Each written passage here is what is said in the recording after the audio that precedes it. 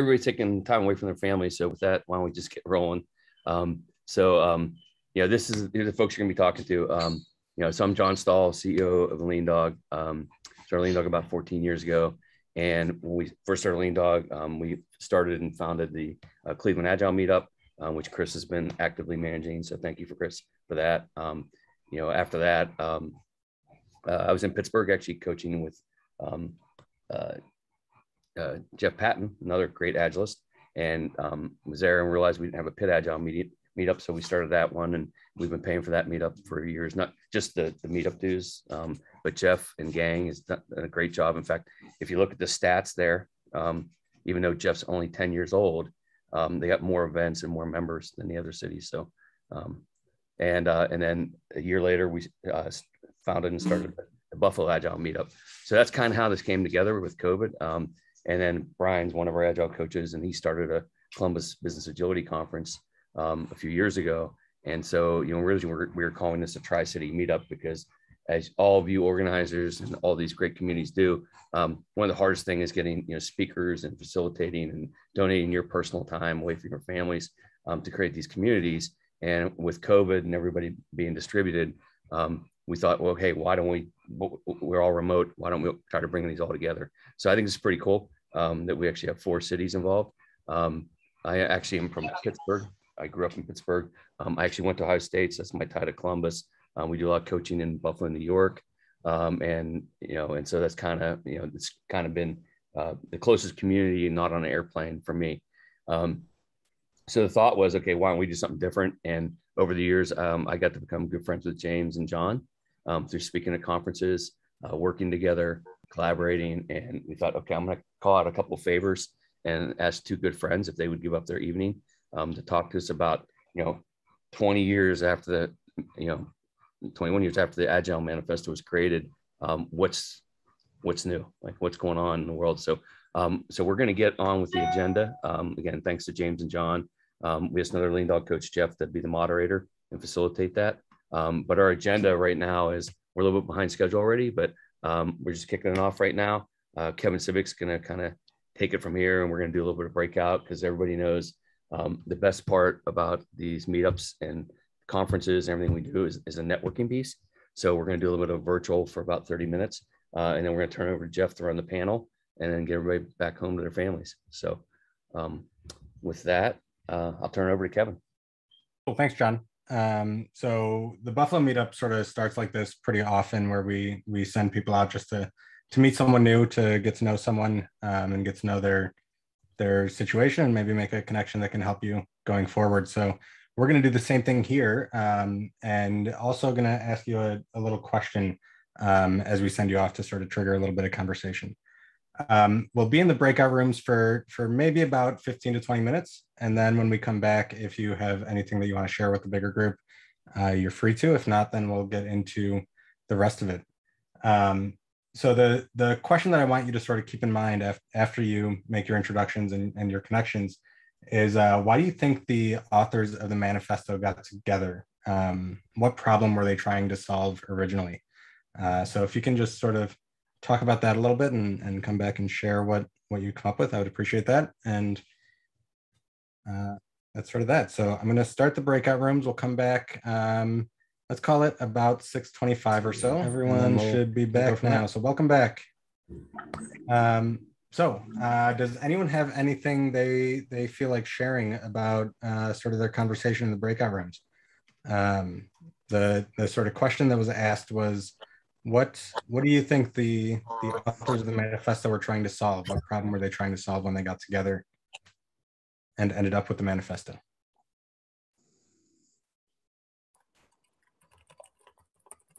Ken, if you're raising your hand, you don't have to. You can just talk. Oh, okay. I didn't want to speak over anybody at the same time. I think a general theme emerged, which was there were a lot of great ideas, but none of them were holistically effective at solving all of the problems or the primary problems that traditional project and software management presented. And it wasn't until they took an approach that brought a lot of different ideas together, and they were allowed to be distilled and formulated into what it ended up being, that did it really become something effective? I think that's kind of what our group came up with, more or less. I'll speak for our group. I took notes because everyone else was thinking hard. They did pretty good. Tired of documentation, just let us do our stuff and deliver. Wanted meaningful results versus, giant requirements document trying to do everything. No functionality until a big bang, which resulted in typical late learning versus iterative incremental development. Pretty good. I did not influence that or share any real things. In our group, I think the focus was traditional. Am I muted? I think it was mine. Okay. Traditional waterfall techniques just were not working, and the ways to improve them were represented in the Agile Manifesto, largely flexibility. If you have a large project, you don't know the answers, you can't schedule it in a waterfall method and expect it to work. So you have to have interaction, incrementalism, development, that kind of stuff. And probably the single biggest part of what differentiated beyond that flexible scheduling is the active involvement of the user, which if you have to, in my opinion, if you have to pick one predictor of the success of a project, it's the degree to which the user is active in the project. But it was really in reaction to what wasn't working, which was the traditional waterfall type approaches. Say, Amos, I know you have experience with the original Agile software list. How do you think today's Agile world compares with the original Lisp world?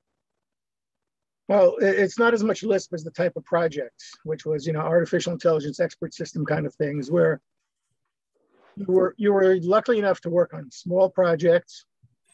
You were lucky enough to have a domain expert if you're the knowledge engineer, and you could demand and expect that. And what Agile has, in some sense, done is to scale that up to bigger projects, more people, bigger deliverables, more of an expectation that we know in advance what we're going to get, as opposed to we're exploring how we can do a system that will behave intelligently in some domain. We have a better sense of what we want, but we don't really know how we're going to get there. So it's kind of like balancing degrees of uncertainty. There's less uncertainty, but there's also a lot more people. It's a bigger project. So it's it's just an evolution of, we make bigger things that have to do more with more people involved, and we don't know in advance, and we have to be flexible. And that's really what it comes down to. I think this is kind of iterative incremental development on steroids. It used to be small projects with a few people, and those are always still the easiest ones to deal with, in so many ways. And I still love, a 3 or 4 person project. God, that's so much fun, right? But that was the only way you could move to bigger projects with any sort of flexibility. And as we did more and more things that became more and more complicated, it was clear we were going to get screwed if we just kept, let me defer. Great. Thanks, Amos. All right. Does anyone else have any?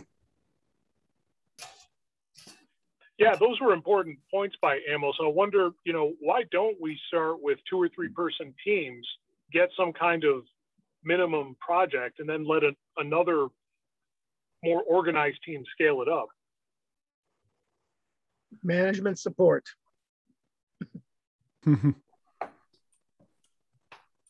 We used to do that at TogetherSoft. We kind of have a tiger team that would begin implementing the next rev and kind of scope it out with the new requirements and things like that, and get it to a skeleton place, and then roll the rest of the team into it and just keep leapfrogging like that.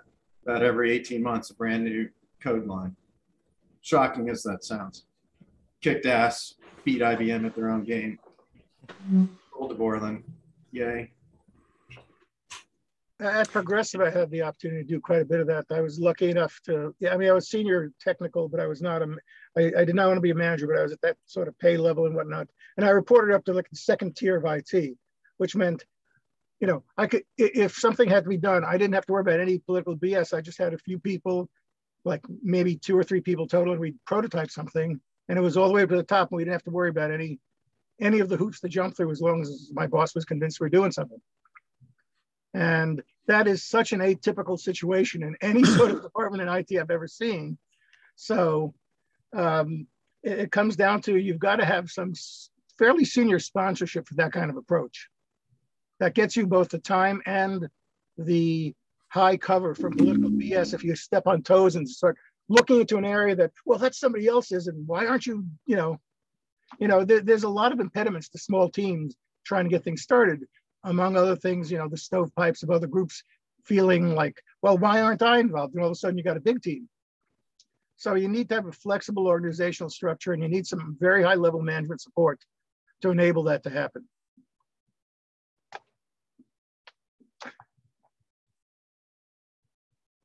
We didn't really know about collaborating back then as much. I mean, you had to. When things got really bad, you started collaborating, but you would work for months at a time, kind of in, like you mentioned, the silos.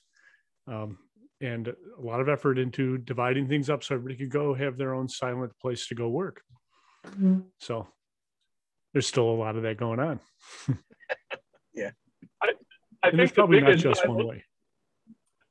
I think the biggest silo is schema creation and maintenance. We still have these, database administrators. The programmers are always trying to work around them. What do you all think? Yeah, I remember I was working with Stahl on a project. This was the embodiment of a matrixed organization that materialized in front of my very eyes. I never thought I'd see a project Gantt chart type resource allegation, where the DBA came and said, "Hi, I'm your 0.4 of a DBA. I will be here this day, and half of that." The UX, right? We only had partial. I thought, wow, this is crazy. And the DBA was initially, we'll create the schema for you. I'm like, okay, son, I've been doing, and I'm an Arrow guy, but I accidentally learned SQL through using RBase way back in the 80s. And lo and behold, it was like legit database commands that I learned. And I said, son, let me listen, I want to use you when it's really hard. We can, create schemas. We can, I know DDL, we know DDL, we'll create everything. And he got it, and he understood it. And he actually said, all right, call me if you need me. But you're right. Like, that was from ground zero. It was an impediment in trying to be imposed on the team. I was like, no, we're going to run at the pace we run. We create classes, we create tables, we create classes, tables, and don't put that kind of a, process impediment in front of us. And they did, and we succeeded. But yeah, DBAs are a classic. So let's abstract. That makes sense, because when you need to be able to deal with other groups when you need, and if they trust you, they'll give you what you need and let you go back to whatever, rather than saying, well, that's our area, we need to control, yada, yada, yada, which is what I was saying, how it's hard to have a small team. And it sounds like you had that good relationship with the DBA, who basically said, okay, look, you know what you're doing. If you need some help, let me know when. Which is just, but you don't want to have a team of a cast of thousands to learn about a topic.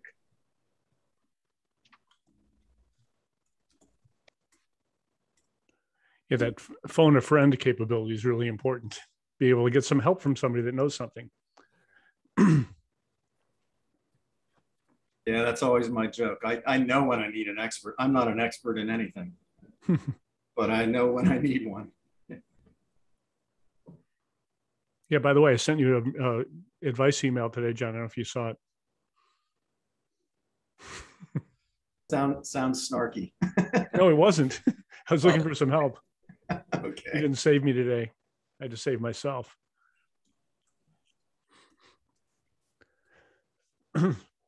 So, John, what was your perspective on the problem we were trying to solve at the Agile Manifesto?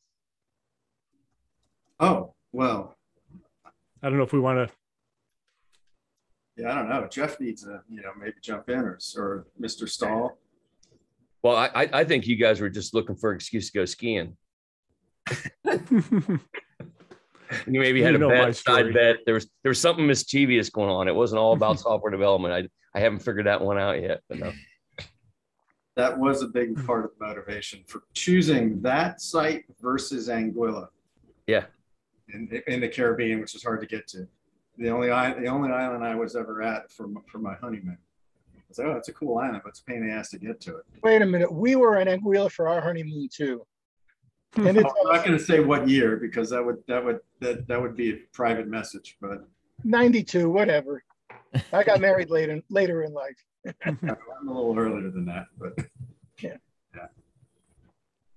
So, skiing was a big thing. Well, I mean, fun's an important part of what we do, right? So if you aren't having fun, then why? You're in the wrong business. Yeah, exactly. So. But but when I was early in my software career, and I worked with Amos at Progressive, I was young. I had no family. I could work more hours because I really had no commitments in life, and I got compensated based on how many lines of code I could throw over the wall to the next person, right, and make it their problem if they can't test it or get it out, right. And so my first like X years of my career, I worked with Amos. I mean, it was all about.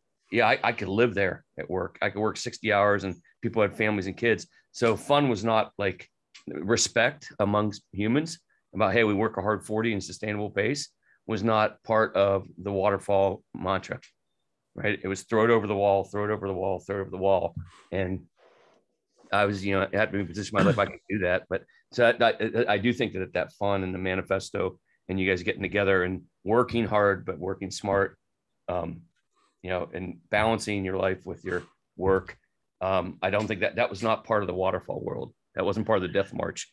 That's alive and well in the Scrum world in some places, I think, where everything is about, I'm going to use a bad word now.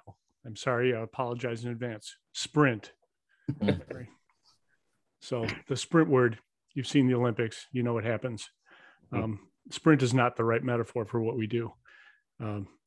So I'll go read some blogs about how people in development, in engineering, why they hate Agile. And they list all this stuff, why they hate it. And it's pretty much, well, too bad you aren't doing Agile because then you might not hate it so much. You're doing something else. You're being rushed by someone. You don't know how to work incrementally. And so you're feeling this pain because of incremental management is forced on you. And you don't know how to support that incremental delivery approach. And so people are feeling the pain of that. Question, sorry, Denise, go ahead. Yeah. So why are you saying sprint's a bad word? You like the word incremental better than sprint? What would be the word you would replace that with? Any word. No, I'm sorry. Well, I don't like sprint. Just say that. I got lots of words, man. No, I don't like sprint. I don't think I have a picture handy for sprint. I've got other pictures handy. Like, you dig yourself in a hole and, the first law of holes. If you find yourself in a hole, stop digging. Stop digging. But, yeah. So I don't like sprint because literally you've seen the Olympics and you see what they expect of an Olympic runner doing a sprint. They're supposed to give everything for that whole sprint and then they could collapse at the end. Now in Scrum, 5 minutes later, they got to get picked back up off the ground and given oxygen and do another one. I just think it's the wrong metaphor. Yeah, but don't forget, they also take the last maybe 10 yards of the track and add it to the next track. So they almost never actually finish the race and they drag a part of their track with them. Hey, let's do more. Yeah. Because we didn't before. Yeah. Right, okay. I do use sprint a lot because I'm a Scrum master. So everybody does.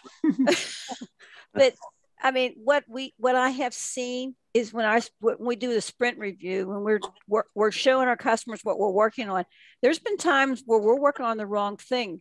Either our assumption was there or the customer had a time to rethink really what they needed in that product. So, yeah. I think it's a value. We use SAFE. I work for Broadcom and we do SAFE. So that's probably another bad word for you too. It's a 4-letter word. No, I don't have any objection to SAFE. Okay. It's a four-letter word. But I mean, I see the value in sprint. I mean, because we cut our work down in little increments, so we do. Oh yeah, things. so I have nothing. Yeah, I'm totally in favor of incremental delivery, incremental development, and working in iterations. I just think sprint gives the wrong idea because it makes people that are maybe not in the know of how to manage their work in a sprint. Sprint, that just means go as fast as you can. Don't stop. Don't think. Just go fast. Yeah, I mean, we call them iterations. We don't use the word sprint. Yep. There Yeah, me as an seems to XP be- guy called iteration too.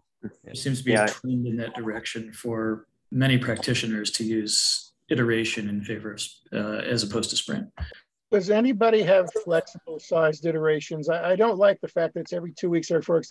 I think it should be sized based on what is it we want to accomplish in the next block of time. And, should that be 2 weeks? This go around 4 weeks on another one. I don't like the rigorous fixed time slice concept. I think it kind of depends on where you are and what you're trying to get done. I think they're kind of training wheels. Yeah. It's a way to get started. Yeah, I could care less. Like maybe in the beginning, if you're trying to set a cadence and build a new team and build a new product, and you want to at least have some window to say, all right, well, at least within the next 2 weeks, we'll have the Hello World app or something like that. That might make sense in the beginning, but I truly don't understand why a team that's working on a product for 5 years is still doing sprints. Like, why? Because Sharon, you just said the magic words. The only thing I care about is, are we working on the right thing? Because, and I think Ellen had a horror story where, a release shown to the clients only to learn, maybe it was internal customers, but only to learn, oh, that's not what we want. We don't need that anymore. Oh, darn, because we can't easily even pull it out of the release. That's the worst thing. You built the wrong thing. You'll never get the time back, and you didn't spend the time building the right thing. And it's like the project was canceled at $20 million. I always like to ask, well, what were you thinking at 19? What were you thinking after one? It's and a miracle happens and the hockey stick or something how that kind of thing happens is, I like to say, I'll use the phrase, mind the gap in time between doing something and getting feedback. You want that to be as small as possible, whether it's TDD, getting tests, behavior development, getting some acceptance tests, or we're really not sure about this UI, getting some feedback, hey, subject matter expert, hey, user, can you look at this? Getting it way before any formal, official 2-week sprint or sprint review. It's much easier though to fall back on process. Safe is a beautiful, awesome thing if you don't want people to have to think as hard, because you can just hide behind tons of process and it's prescriptive, so management loves it, right? So to me, don't let go of that undying need to deliver the right thing at the right time to the customer and truly understand what value means for you and your team. That's I think Agile is the hardest. At least doing Agile properly is the hardest thing to do, because you can't rest, you can't relax. I kind of wonder how we actually survived and succeeded with planning for months, on requirements, and then executing and then delivering the wrong thing. You're going to redo stuff. The feedback loop for me should be pretty short, because I'm my own customer when I'm building the infrastructure to help me run my business, like my website and such for doing training. And I'll get into something and I'll deliver to myself the thing I thought I wanted. And as soon as I have it, I go, no, that doesn't work. That's not what I wanted. I wanted something kind of like that, but now I know more of what I want and I got to work my way towards it. If instead I picked out in a lab, made an elaborate idea of what I wanted and then tried it, I would have the same problem, because I'm not living it, and software changes your how you work. And so it's changing you as you're using it. So you're going to have to change it again. James, that's a really powerful observation. The fact that you can't even deliver to yourself what you want. And I think there's a lot of lessons to take away from that. All right, guys, I'm going to jump in for a second here because we've gotten way down to some of the challenges that we're being faced with here for a moment. And I'd like to get back to the question. We're going to come back to this. We're going to take shots at Scrum later. We'll take shots at SAFe and describe those a little bit. But before we get to those, I'm still curious, James and Jon, we haven't heard the official answer. I'd love to hear what, and maybe you can start by talking a little bit about how were you working in the 90s that led up to you coming together in 2001 and creating that manifesto. But I'd love to maybe hear from you. What problem were you trying to solve when you came together? Yeah, I mean, I'll certainly go. I was working in DoD, Defense Department type projects, flight simulators for centrifuges and mission planning systems and things like that. So I was exposed for the first time to MIL standard 2167, and then there was another one, but there literally was a MIL spec for how to do software development.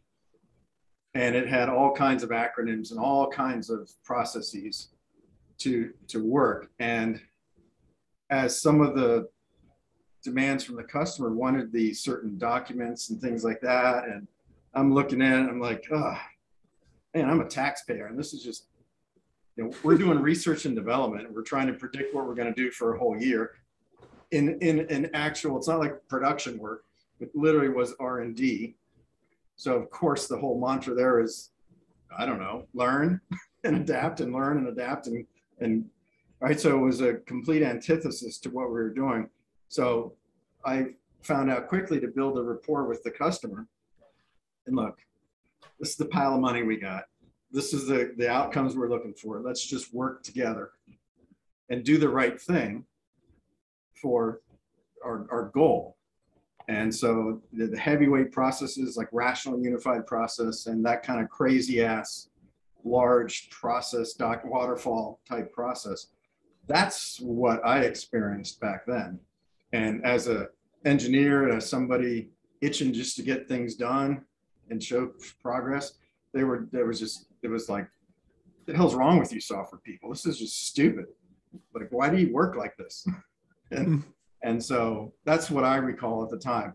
There was a ton of marketing around IBM and RUP and not much around what we were doing with Peter. I was working with Peter Code, feature-driven development. And then James, you can take it over from what you were working on. All right. Okay. I'll go back in the Wayback Machine a little bit further. In the 80s, I started off in the government kind of stuff too with the FAA. And luckily the company I went into, they were pretty immature, but our second project was, here's all the documents you have to produce. And it was, we had to do a lot more upfront work than we did in our first project. I left that company and went to another company, which was total chaos. And this is where I met Bob Martin. We worked together in the 80s at a company called Teradyne in the Chicago burbs. And total chaos. And part of what I was going there for is to help them get some process. And so we were trying to learn waterfall. And we actually got better by trying to learn waterfall, but it turned out big waterfall didn't work, but a lot of little waterfalls weren't too bad. And so we made a bunch of little waterfalls and kind of worked. Not really intending to, discover anything, but we wanted to plan it out and we went from chaos to something better. The 90s, OO was getting a lot of traction and iteration was, a possibility. You shouldn't just do it all at once. You should do things, and then in 1999, I'm invited to the first extreme programming immersion when Bob Martin's company had an arrangement with Kent Beck and Ward Cunningham and Ron Jeffries and Martin Fowler to start training people. And we had a big event and it was kind of shocking, all the things, the practices of extreme programming. Now to the question about what problem we're trying to solve. As extreme programmers, we were pretty clear in the training classes, at least by the second one, what we're trying to do and why you would care. The first extreme programming immersion was attended by the acolytes, the people that were already following Kent Beck and Martin Fowler and Ward, was attended by them, so everybody was kind of believers, but then other crowds were more doubters, and we had to change our approach, which is what problem we're trying to solve. And so what problem we're trying to solve, Kent and Ward were amazing to have actually solved some of these problems. We're late a lot. The quality is bad and people are getting burned out and customers are dissatisfied. All these things, these were the problems that we were trying to solve. Now, those are pretty grandiose problems, but you could actually take some of the practices of extreme programming, iterative development and such, and draw a fairly short logic chain to solutions to those problems, where you might get somebody to say, okay, I'll give it a try. And so that's kind of the roots as I kind of see it. And I find that those problems are still with us today in a large extent. And yeah, and I would just add the original, how when you go to a conference in a hotel and they'll have something up on the monitors. I think if you go to Agile Uprising, I know there's some artifacts that I uploaded some of my notes and things like that. But there was a original sign. It was about lightweight methodology. Oh yeah, yeah. So hint that there was a bunch of lightweight methodologists. Yeah, that was versus heavyweight. Yeah, very good. Yeah. So the thing, so you're fighting. So what was the group pulled together about? And so, as an extreme programmer, I was there to solve those problems because those are engineering problems and I wanted to solve those. But what this group was about, as I recall, and it was a long time ago, was IBM was buying up Rational and all the tool companies, or maybe this was Rational buying up all the tool companies and then IBM bought them. And processes were just getting bigger and bigger and the weight was getting larger on people rather than getting smaller. Even though there was a way to do RUP really small, that wasn't the direction that any RUP consultant was pushing anybody. And so I think the lightweight methods, and we're interested in doing things with less baggage. And funny thing Ward said as soon as we got into the room together. Oh, and I will tell you all, I did go skiing, so when Bob says, do you want to go to Snowbird and do blah, blah, blah, blah, blah, it's like, yes, the answer is yes. So I definitely want to. You just heard the Snowbird part. Yeah. Yeah. So I'm curious. Sorry, James. I'm curious there. You talked about RUP and you talked about XP and all of these processes that were in there, and yet none of these processes made it into the manifesto. The manifesto came up with other words. I'm curious as to how that happened and how none of these processes sort of showed up in the manifesto. It was well, I think it was very on purpose. So Jon was there representing FDD, and Alistair Coburn, his key organizer, he was there with his crystal approach. He and James Highsmith. Jim Highsmith, yeah.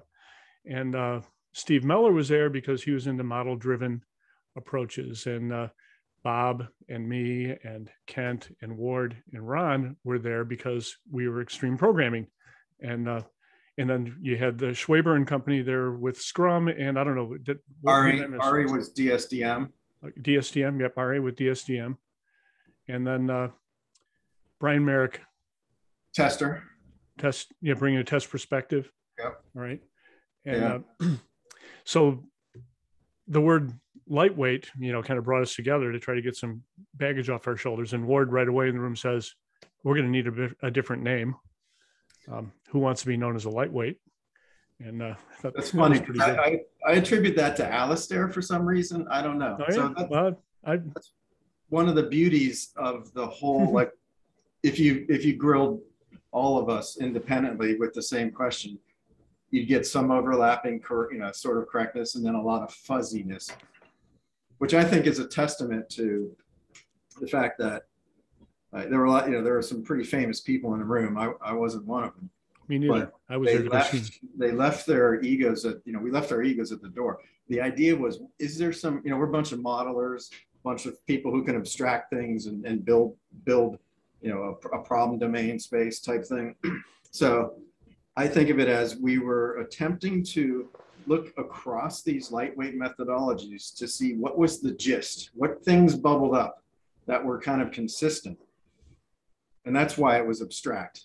And that's why no methodology, at least to my knowledge, it was really a quest for kind of digging into why are we successful with these smaller, less marketed methodologies than, you know, raw. So Jeff's asked a question in the chat. I'm going to do a sort of a precursor to that one before we get to it, because I'd love to know, before we get to today, if you were facing these problems in the 80s or 90s, which is Jeff's question, how do you think we've evolved, or how do you think the world has changed in the last 20 years? And the follow-up to that is going to be Jeff's question, is how do we move the needle starting now? But let's maybe start with the last 20 years. How have things changed, or have they changed in the last 20 years since you guys got together and came up with this? Can I add one thing to what Jon was saying? Of course. I think it's a real critical thing that we are trying to do that doesn't get done enough these days, which was something that I know the company I worked for in the 80s was teaching us, which is, what do we agree on? Can we find out what we agree on? Because then we can do something about what we agree on, and not focus instead of what we don't agree on, because then we'll never get out of that battle. But if we could find what we do agree on, then that's where those 4 points came from. We had note cards, you know, because there were a bunch of extreme programming people there. So of course you have note cards. I'm sorry, did not. Good point. So where have we come in the past 20 years? I think the most heartwarming things are, you know, from being, you know, speaking at various places around the world, especially recently in not the US. So it's almost as if, you know, whether it was Greece or Colombia or India, places are, I don't want to say freshly discovering, but certainly freshly embracing the Agile Manifesto. And just the sheer, and this happened from, you know, almost moments after we, you know, Ward said, "Hey, want me to throw this up on the web?" Yeah, sure, why not? Who cares, right? I doubt anything will happen, right? Nobody thought anything was going to happen. So it was just, yeah, you might as well. We came up with something, share it. Not, oh yeah, this is going to be huge. Just can't wait to start selling certificates for this.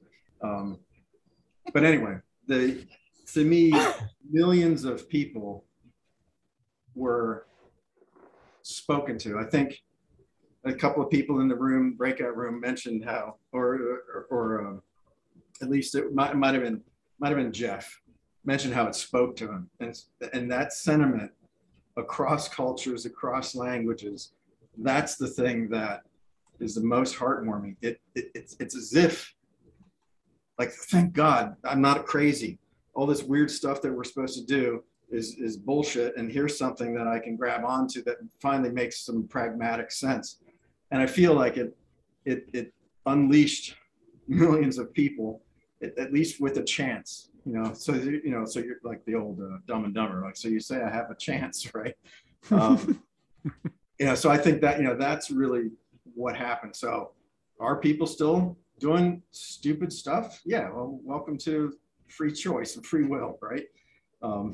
But millions of people got to experience better ways of delivering software. And some people have done it, and that's propelled their companies or organizations. Other folks can't figure it out, so, you know, so be it. We can't solve world hunger either. It might actually be easier than helping people deliver software more smartly. Well, a number of developers, the amount of software being developed every year is so much more than the year before. So there's a much bigger chance that you'll do it the way that the people around you are doing it than some other way. You know, so you actually have to be kind of looking for a solution to problems that actually bump into this stuff, you know, so. Good point. Jon, you mentioned that someone suggested putting it up online, and people were like, yeah, okay, whatever. But that raises the question of, what were you actually intending to do with the output of this gathering? Were you just going to take it back and employ these ideas in your own workplaces, or did you have a broader strategy in mind? No broader strategy, a curious gathering with skiing and beer. And I think it was just in the spirit of the OOPS laws, other types of gatherings. What were some of the ones I never got to go to, but I read about them? Like, I want to say they were maybe in the Northwest, and they were about patterns, you know, whatever some of those gatherings were. And then they would publish maybe, you know, some pages of findings.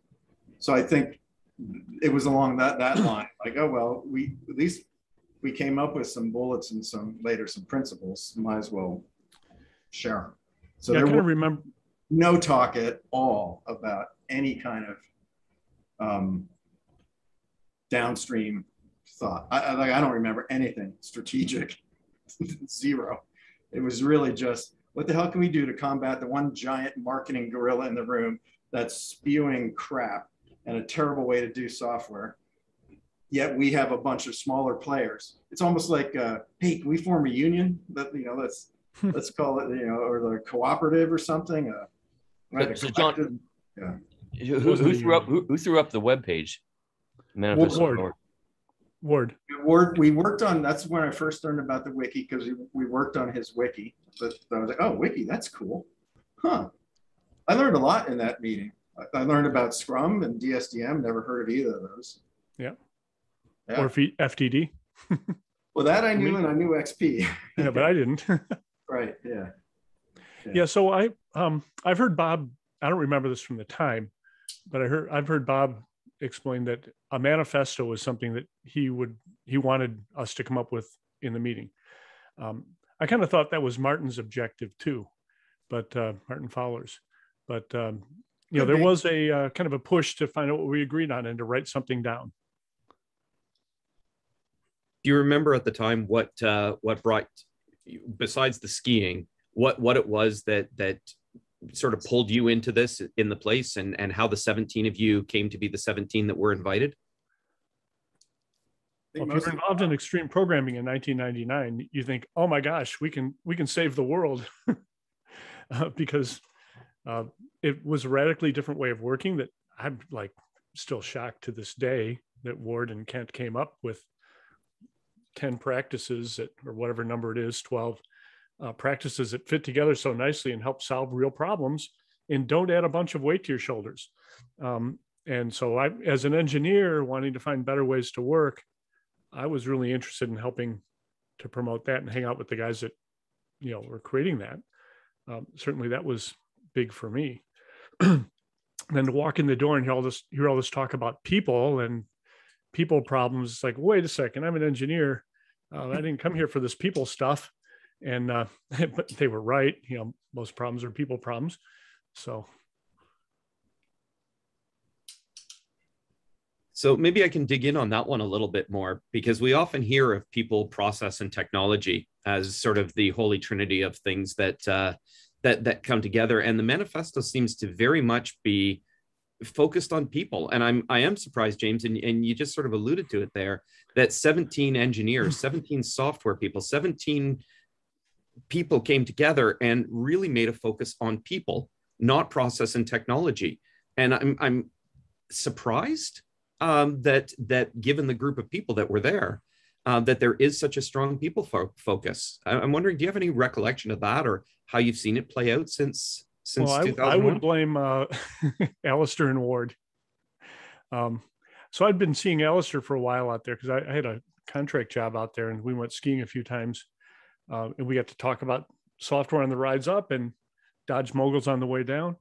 And so it was interesting to talk to him. It's like, you know, yeah, the XP is a great thing, but, you know, the process doesn't matter as much as the people. You know, if you get good people, they'll come up with a good way to work together. So it's really about people and blah, blah, blah. And he tells me all the things he studied. And so he was, you know, he's not a quiet guy.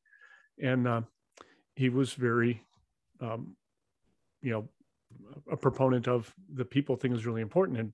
And Ward is a quiet guy and recognize the same thing. You know, so you have these two really smart guys helping us see that people really matter a lot. I don't know. That's kind of my recollection of it. I kind of forget where some of the other people were, but Yeah. those are the two strong personalities in that. And I, to me anyway. I remember one of the exercises, I think led by Martin, about those cards, writing words on them that mattered, and then we went over it. And I know, I think at least one of the things I wrote was maybe honesty. The illusion of a project plan and Gantt charts and the whole waterfall and the Big Bang, and then or the big reveal type thing. That's just, you can't be 98% done with a feature. It's either done or not, right? I mean, it's that whole just get off of that kind of illusion. And I think possibly some of the other, as folks describe their processes, some of the gists that sort of bubbled up might have been the realization of how important the conversations were to being successful. The conversations, if you can imagine my DoD days and working with contracts and client, the mill standard specifications and all that gobbledygook, and then you look at those bullets, it's pretty easy to understand why things are this over that, because the process and tools are easy from a large degree. It's the interactions, it's the make sure you build that rapport with the customer, make sure you have the ability to respond to changes, because in an R&D world especially, don't get so wedded to your damn plan and don't plan so far out, things like that, right? It's not hard to see why those bullets tackled what I would call more of the difficult challenges in reality, doing software with more than just James being the customer and James being the crappy developer that doesn't satisfy the customer sometimes, right? That's an easy doesn't know what they want, and a developer doesn't know how to build it. Right. So I think that's why it came out, people oriented. So I remember asking Kent about, well, Kent, wouldn't it be good if we could get the customer to sign off on a document saying that's what they want? And he goes, well, you could put some energy into that if you want to, but it won't stop them from changing their mind. They're going to change their mind anyway. So get good at change instead. It's like, oh, yeah, okay, let's go get good at change. Then, yeah, nicely diffusing that. So I felt important thing. I hear you talk about this, and it's not the first time that I've heard this sort of sentiment come out about how valuable people are and the interactions and folks. And yet so many of our organizations, and we caught this earlier as the conversation earlier started off, that so many folks have taken Agile to mean I need to stand up for 15 minutes a day and I have to write all of my requirements in a goofy format. And in order to do that, that'll make me Agile, totally missing, I think, some of the key things that you're alluding to and saying here. What are some things in your opinion, in your experience, that you've seen that maybe could help us evolve beyond standing up for 15 minutes a day? I mean, I've seen people suggest that we should do a 15-minute plank every day as an alternative, but I'm not sure that's the solution. I don't think I could do that. No. I'm not sure what my max plank has been, but that's pretty rough. 15. Yeah. Pretty sure I'd break down after maybe 2, maybe 3 minutes. Yeah. But good idea. You get good at it. People can't talk so well when they're face down either. Okay, so it's just people lose sight of what problem they're trying to solve. Why did Ken suggest a 15-minute meeting every day? So that people would talk to each other and find out what they're doing and see if we could help each other. I don't believe that everything's going well every day, but do people go through the motions of that thing because the important part is going through the motions because that's what somebody said they needed to do, is go through the motions?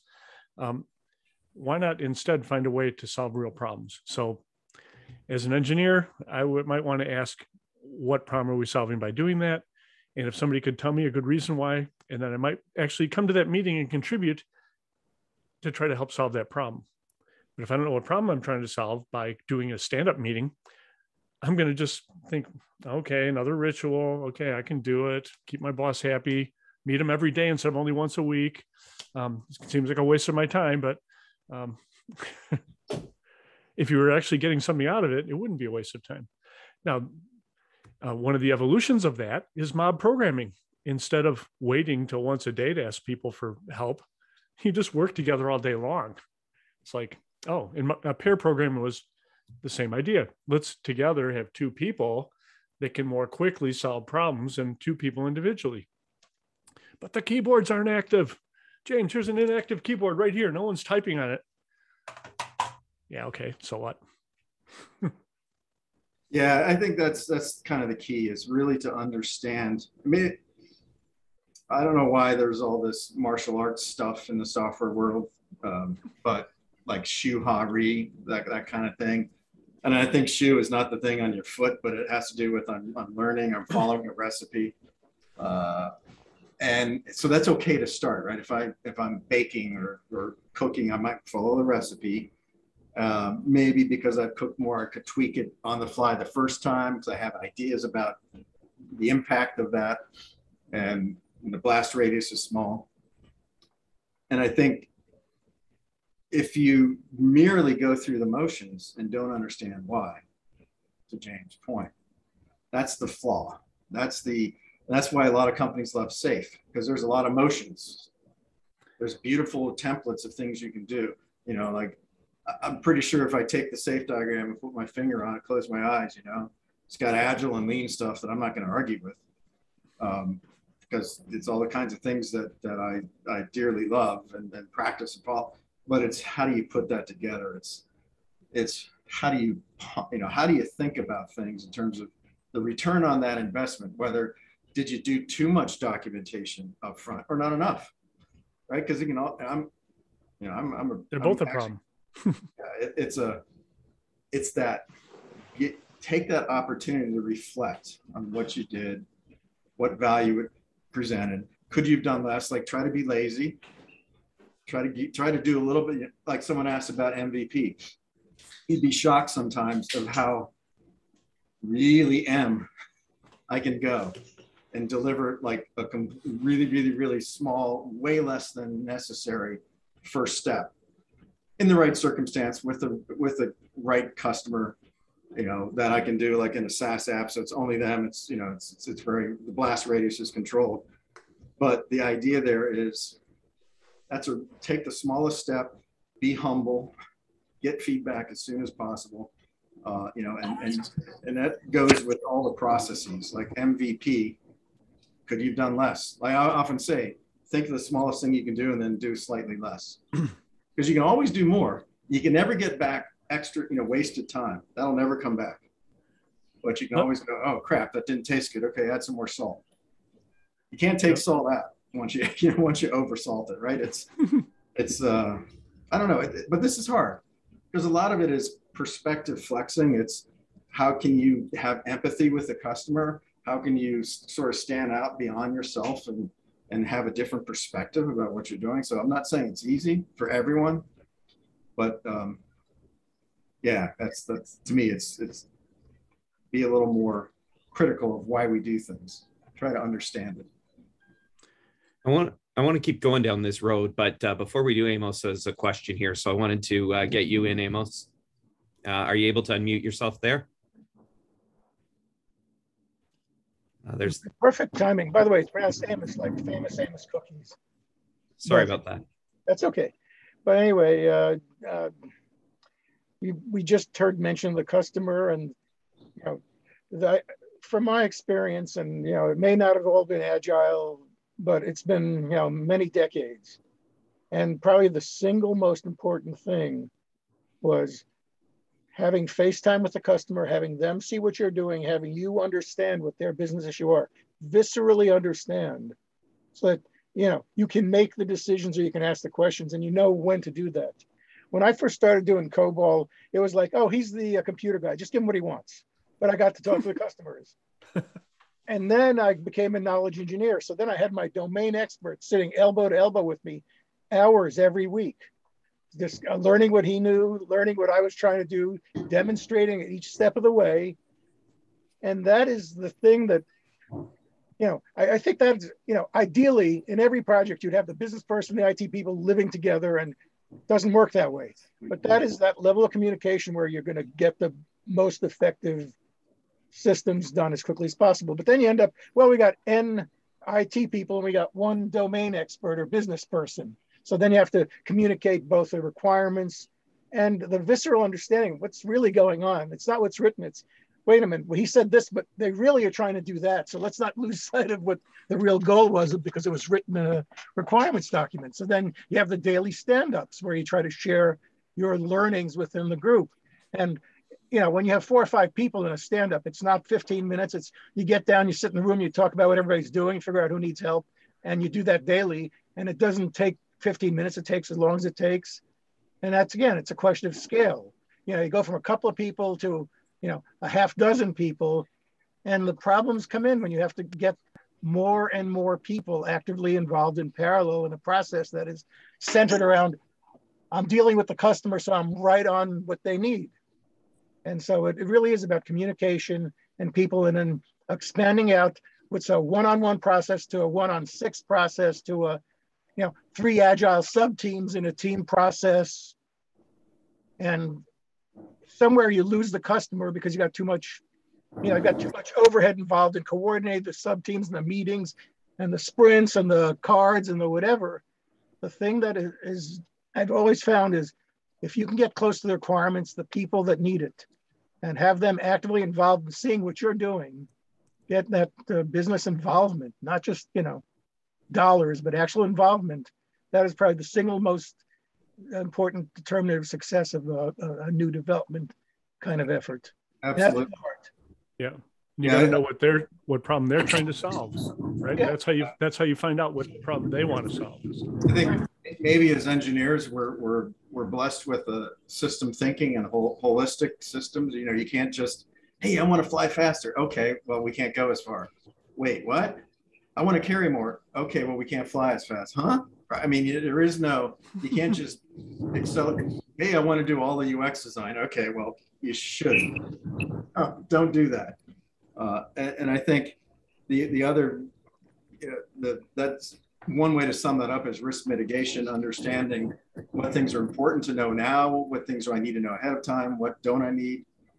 And you know, that's another unfortunate fallacy. A lot of organizations do way too much upfront work, or consequently, sometimes they don't do enough.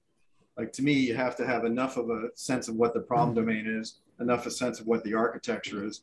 I don't need the details down to middle name. I just might need to know I need a user, or I need a mortgage application, or, you know, not all the, so it's kind of understanding that all that upfront work could have been delivered more just in time. And somehow you need to learn how to differentiate between, you know, like what risks are you mitigating by doing too much upfront, and what risks are you actually causing in terms of now having that sense of, oh my gosh, we did all that work. We have a 50-page document. We have to do it all. Right now, you're actually losing optionality. You're baking in things that you might not have needed to have baked in that early in the process, and that's a risk as well. So, you know, these are hard concepts sometimes, easy to say, but hard to do. Yeah, I've got a client who dedicated 3 people for a year to analysis and design of a system. And then 3 weeks into code, they threw it all away. So they wasted 3 years of, now maybe they had to spend those 3 years to know that their 3 weeks of code were no good, but they discovered that their critical flaws in what they modeled for a year, 3 people, and they weren't too happy about that. I got to come in after that. Yeah, and it's about, sorry, Jeff, you know, I'll follow up on it. It's about when, you know, I'm coaching teams right now. When I see things like that, it's a great opportunity. One, I think somebody was talking about, I'll know it when I see it. It might have been James. You know, but the reaction that I try to help the team get to is, all right, that was despite you did all kinds of mock-ups, you did all kinds of work up front, and it was still wrong. So what do we learn from this? We learn maybe how can we more quickly get to the point where we see it? Because you might not be right, and you know, so it's things like that you need to work on. You know, how to accelerate that learning. and don't take all that upfront time if you could have figured out what's the riskiest part of this. Don't wait. Try to find that out ASAP. Yeah, so I think that's a missing thing from, well, maybe not stressed enough, but risk identification, right? So what are our known unknowns, right? You know, to channel Defense Secretary Rumsfeld, right? Known unknowns. What are the known unknowns? Because there's a bunch of unknown unknowns too, but at least what are the ones we know? And let's go start to do something about those. And it's interesting that we as people would rather be wrong than admit we don't know something. Well, got to grow up. I used to think I knew everything. I've learned a lot since then. All right. So it's been 20 years. We've obviously got some challenges going on right now. There's a bunch of newer things that are starting to emerge. We've touched on MVP as not a new, but it's a newer type of concept. You've touched on a little bit as well. The idea of mobbing is a relatively newer concept that has taken popularity. As building on the pairing practices. There's div, dev, biz, sec, ops, and every other version of ops in there as well. How do these new practices fit in? How do these lead into perhaps the future of working in agile ways? All of those things, the mobbing, biz dev ops, biz dev, SecOps. Yeah. So we're talking about automating boring things, right? Making it so that when we make a change here, we can deliver it, right? Because the world wants stuff faster. I got to tell you, I'm not surprised by it. And I don't know why it's not just called Extreme Programming Extended. Right. And if you read the Pragmatic Programmer back in 1998, they said, if you're doing something boring, automate it. It's like, yeah, but that's hard.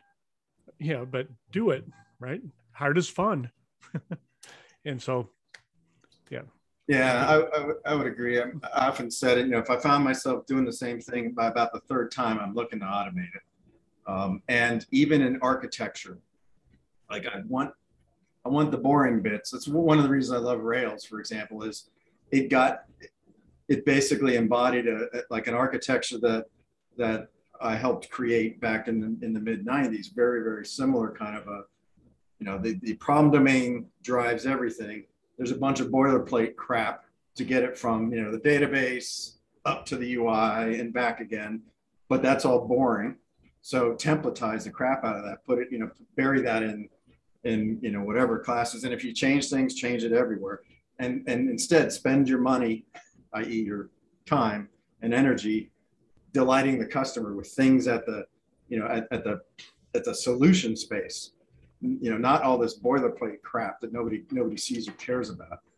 And so I think, these, to me, DevOps is a natural evolution. I see somebody putting that in there. I would agree, Kevin, that it's about, if you marry lean and agile principles, how can I drive some of the waste out of the system? How can I drive out some of the wait times?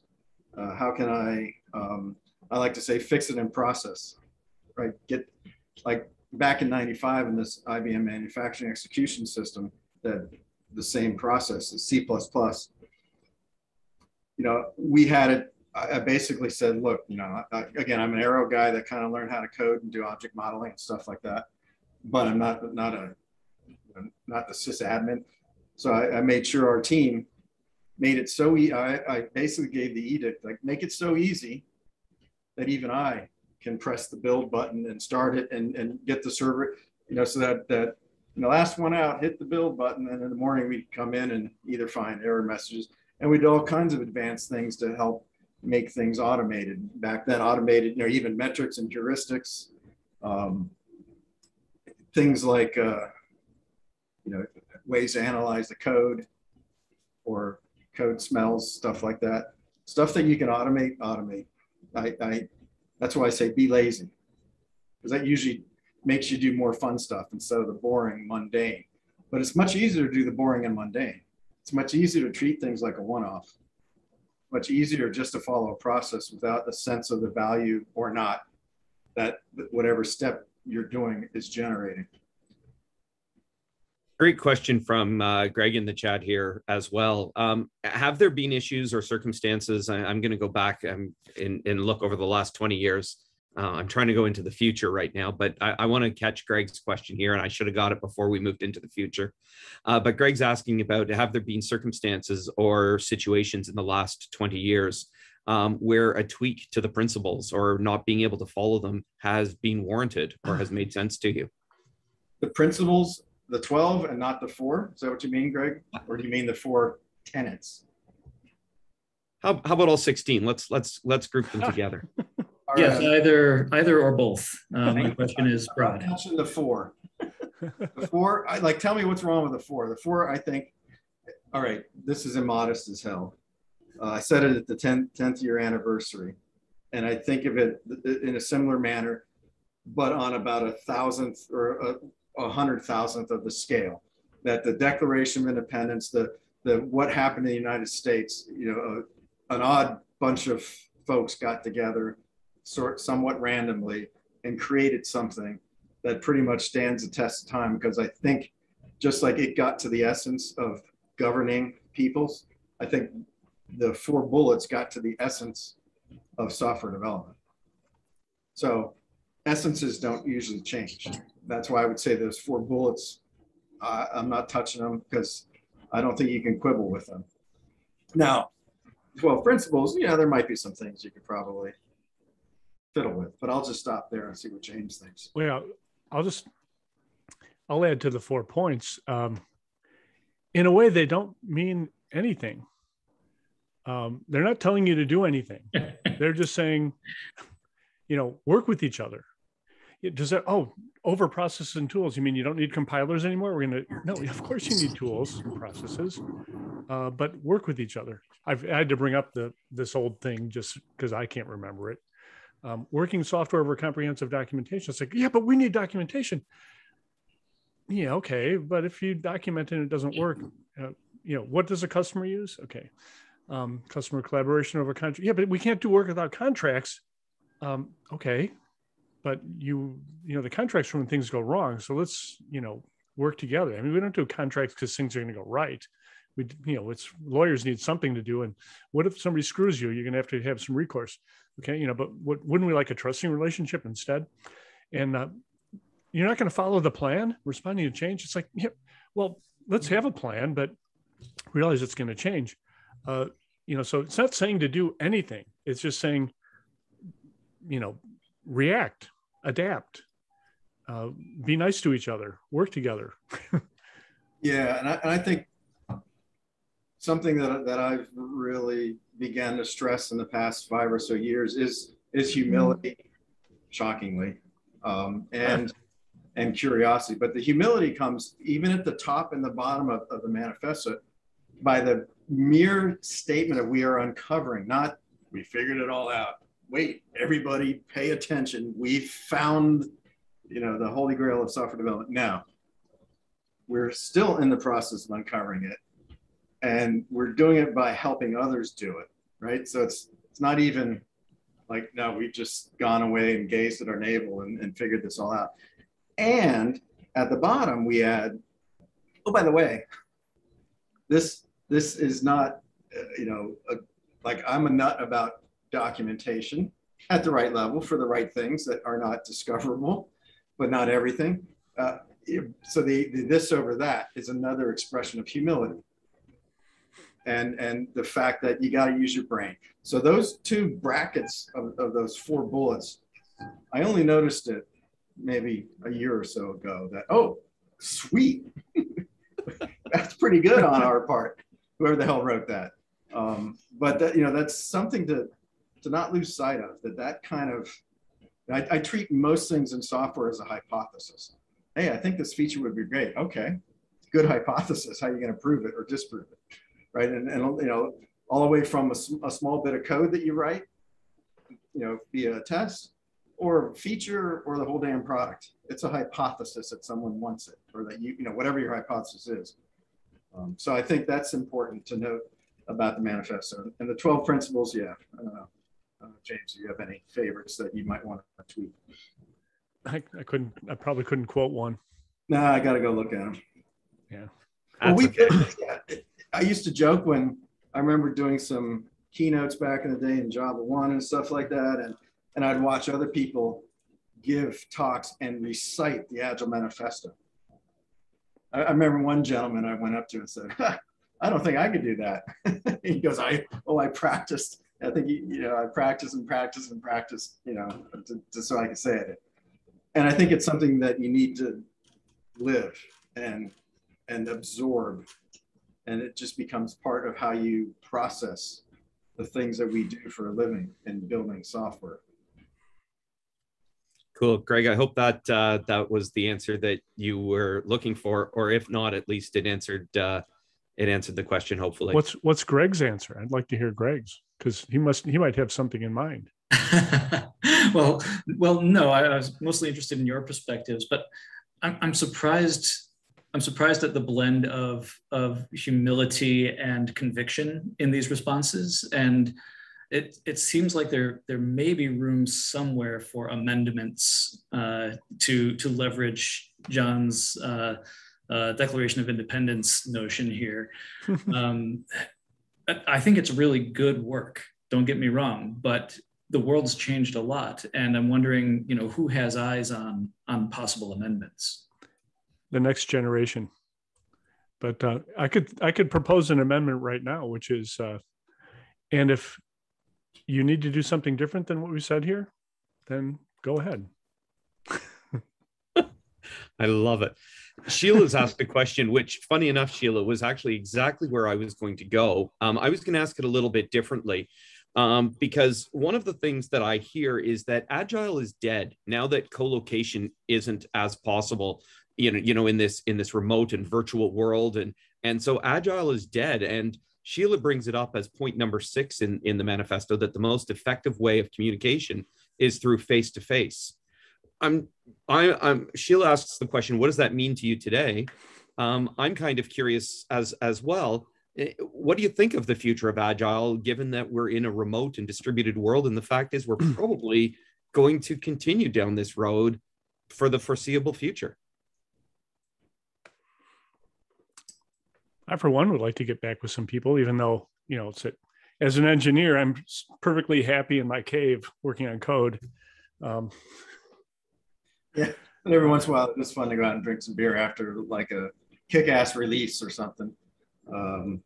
Yeah, I mean, I've long since been working with remote teams starting before the manifesto in Russia, so commutes never seemed so long as when I had to fly 8 time zones to go to work.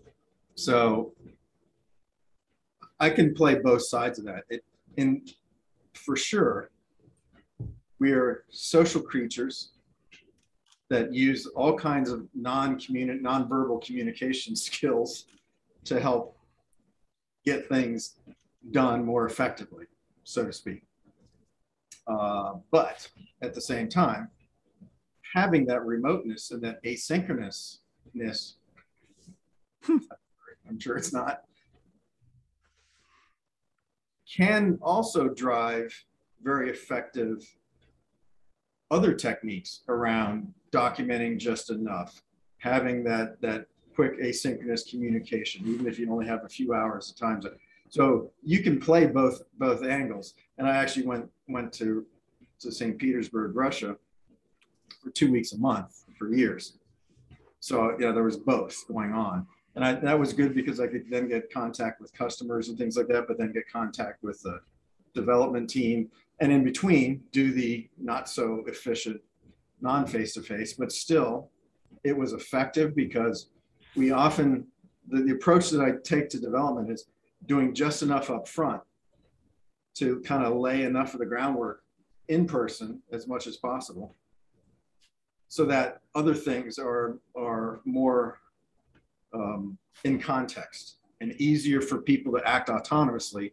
Because that's the key. The difference between control and autonomy is if you have a vision, whether it's for a feature or for the whole damn product, your team members can then exercise their brains and act autonomously in your absence. You don't, it doesn't have to always filter through the product owner or the scrum master or anything like that. And so I think this world, if you're prepared to understand effective ways to run a team, co-located or not, you can take advantage of Zoom and Slack and other ways to communicate asynchronously. Yeah, that asynchronous communication has become more and more prevalent through things like Teams and Slack and other messaging tools, especially in the last 18 months for sure.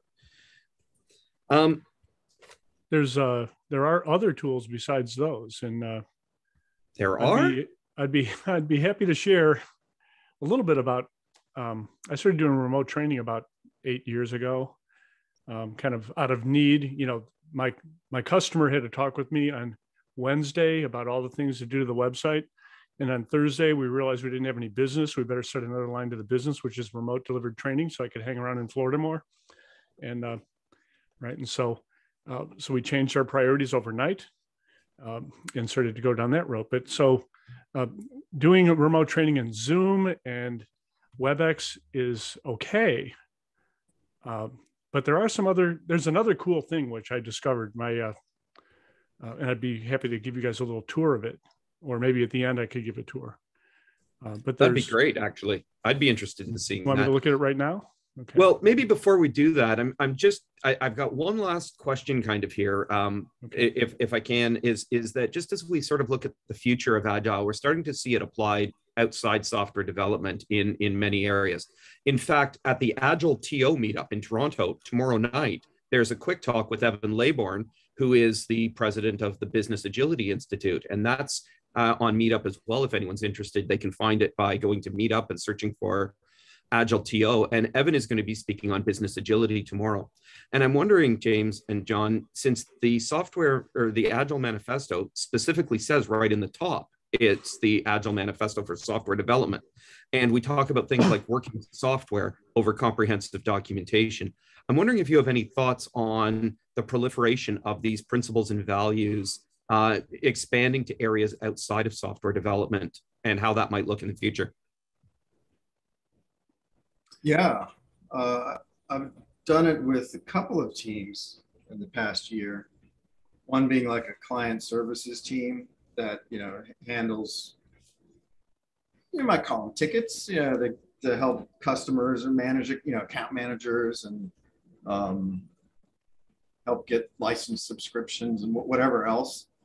And then another client they make software for schools, universities to help student engagement.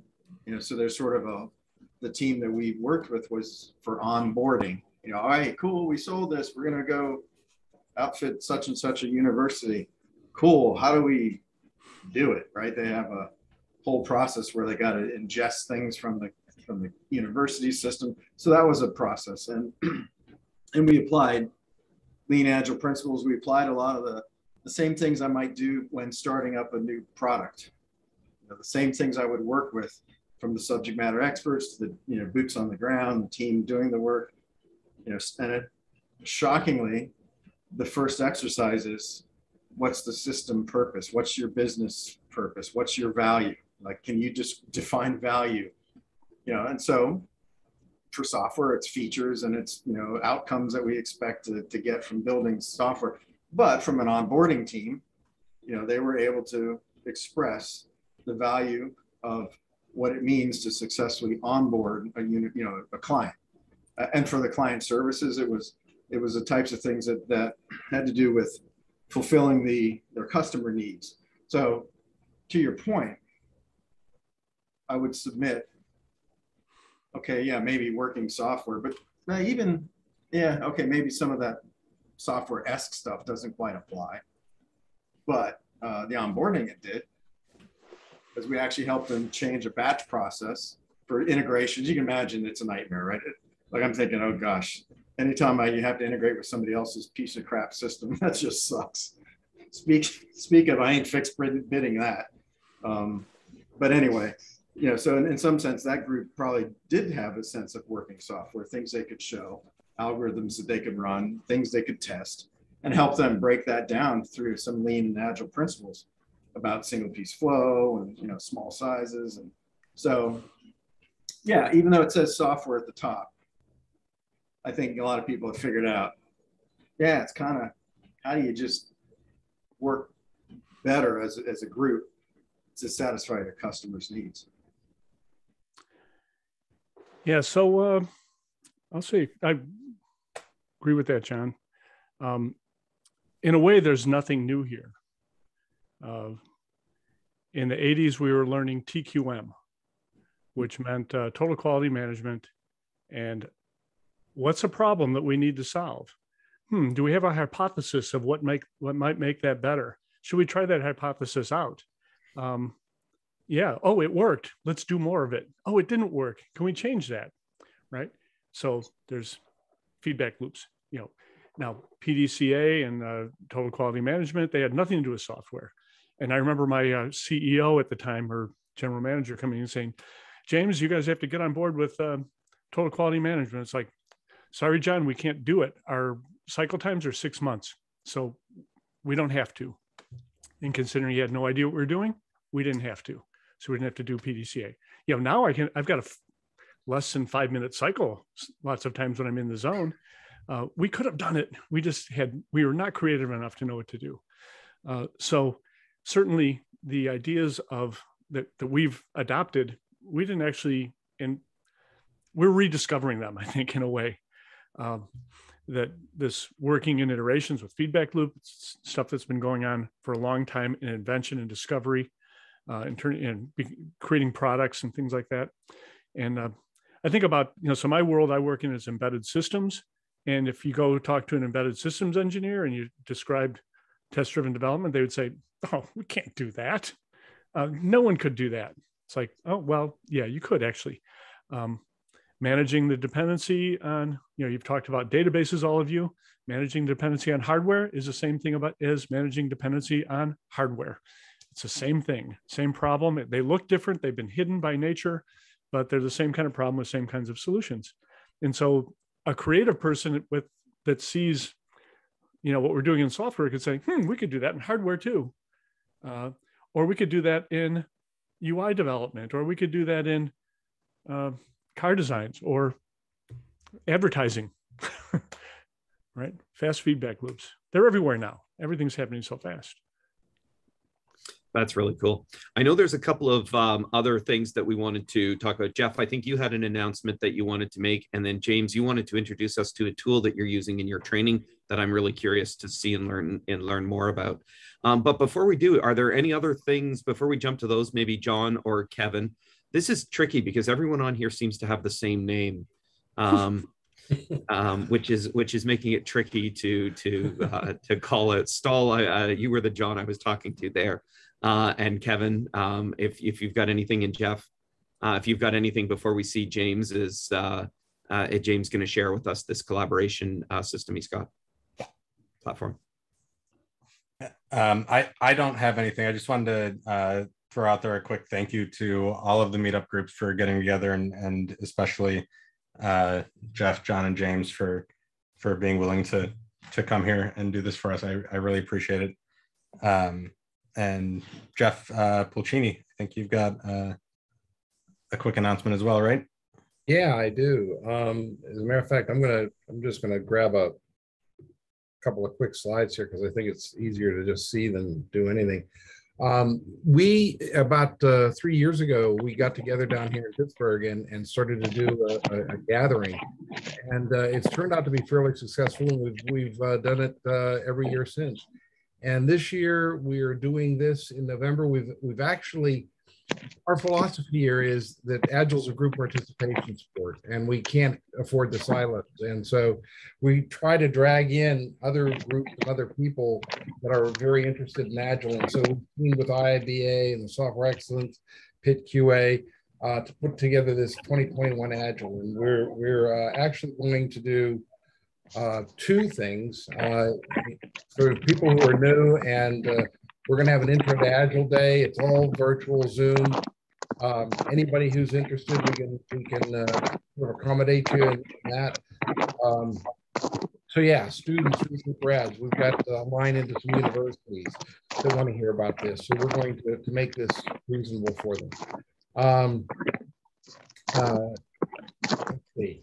The second day is a little bit more intense, and this is really was the heart of the gathering. Our theme is individuals and interactions, and that I personally feel that that's one of the top